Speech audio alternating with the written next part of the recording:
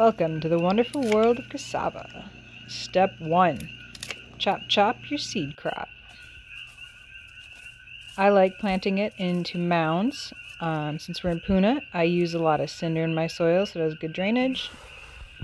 I intercrop with my other plants. So here it's intercropped with taro, that's about 2 months old. And that one's about 9 or 10 months old. You can harvest anytime after 9 months. Some takes longer, and then after too long, like a year and a half, it starts to get woody. Since there's so much root, you don't necessarily want to harvest all of it at one time, so you can dig out however much you want to harvest and just twist it off. It doesn't have a very long shelf life, so you kind of want to just harvest as much as you're going to process right away. Stage 1, rinsing the dirt off. You're going to want to remove the peel. This knife is way too tiny for this root. So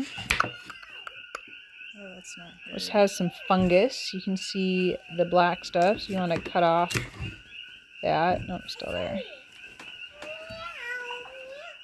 Anyway, to peel it, you start by making a cut down the side. Scared me, Mama. Couldn't torture yourself.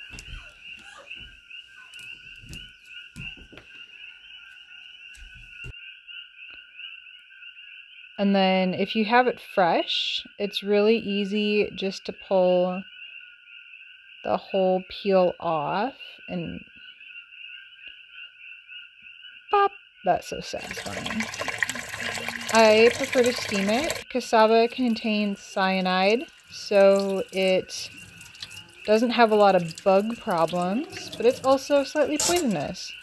Cook thoroughly to remove cyanide. I steam mine for about 30 minutes in an Instapot pressure cooker.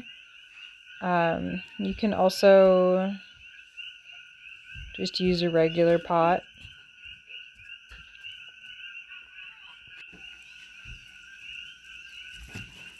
When it comes out, it's just this nice bland starch. You can use it however you like using potatoes. The inside has that one fiber that you want to get rid of. You can just eat it plain, like this, just boiled. Or you can make hash browns out of it. One of my favorite ways is making hash browns with eggs and some veggies. But here they're just boring hash browns.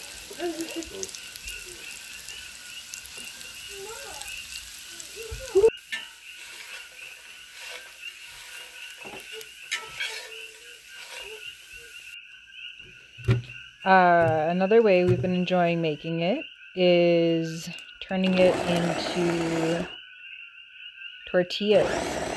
I have zero expertise making tortillas, so this is just take it with a grain of salt.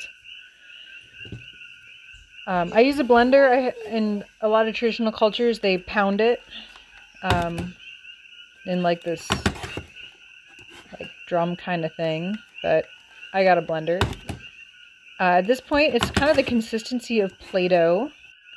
The kids like it like this, just as Play-Doh. You can also use it to eat just like this, where you just kind of make a little dough ball like that and use it to scoop up soup.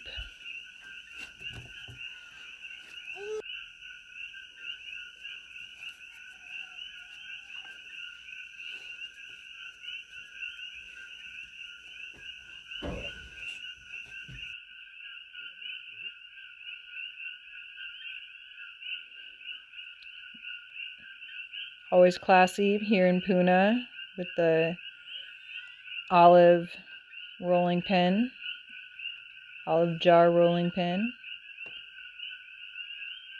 Alright, so at this point you can just enjoy it as a tortilla.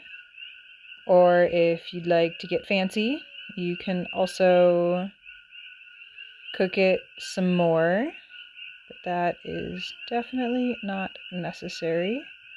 You can use it as a savory thing, kind of like a chapati for soup.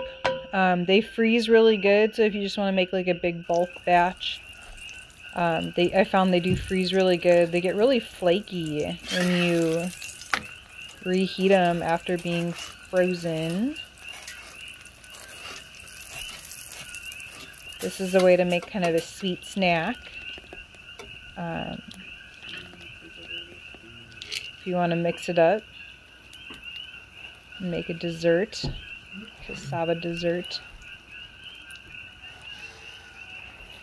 Add peanut butter. Anyway, I hope you enjoy your cassava and its multitude of uses.